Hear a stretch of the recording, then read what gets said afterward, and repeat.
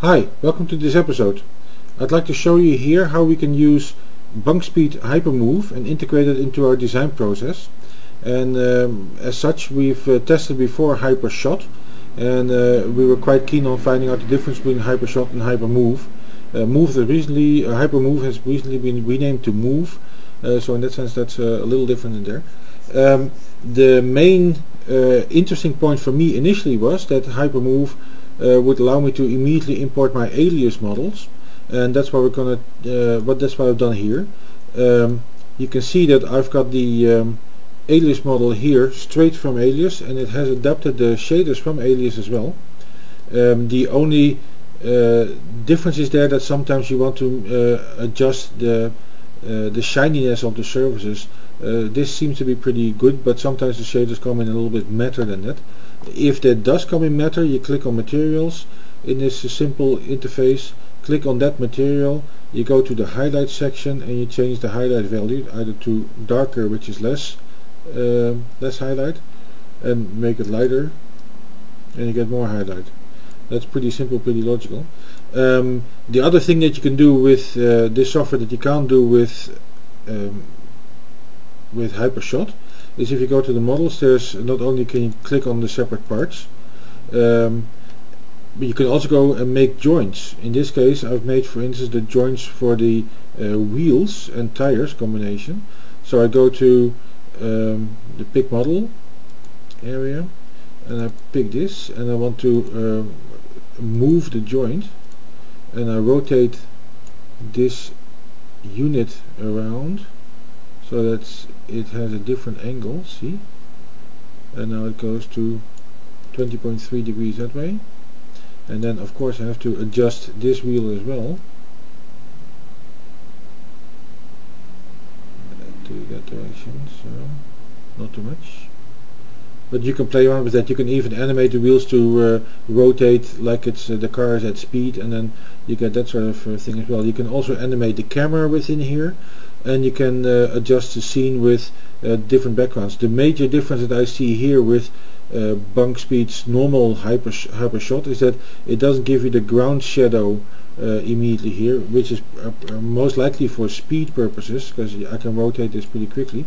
But I do like that effect that I can already see what the shadows are going to be look like in that I have in Hypershot. The rendering and the end result in the rendering is exactly the same, so that doesn't make a difference, but I just like to see a preview of it.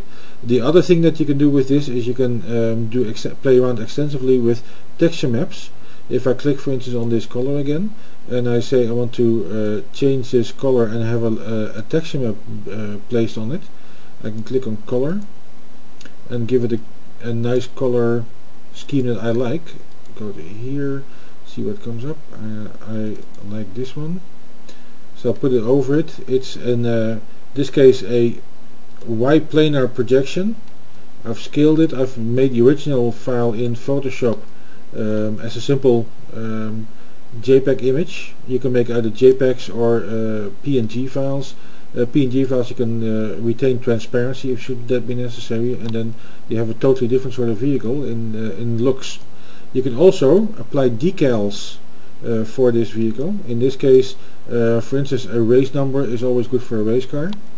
So I quickly put the race number on there, adjust the size and the angle of the number, and put it in the right position. But even if I place it initially here and I think, oh, maybe I want to try it out somewhere else, you can just drag the decal and drag it all over the body where you want to try it out and see what it looks like. And if you like it somewhere else, then you place it somewhere else. I don't like it here, so, but it would be an interesting thought, or it could be for other stickers that you want over the front or over the sides and that sort of thing. So you can really play around with it.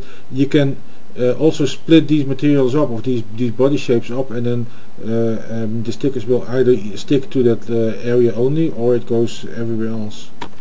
So we go back to the original, and then basically what you can do now is render it. What I've done previously prepared for this is I've made the animation of the camera going around the car and up and that sort of thing in different versions of the vehicle.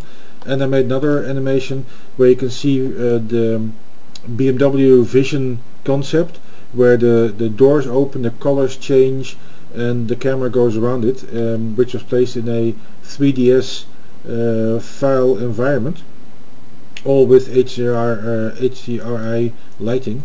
So that animation comes after this show.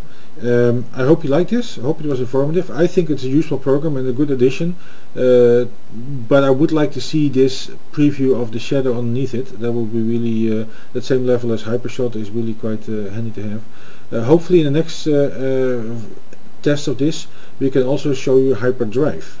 So see you then.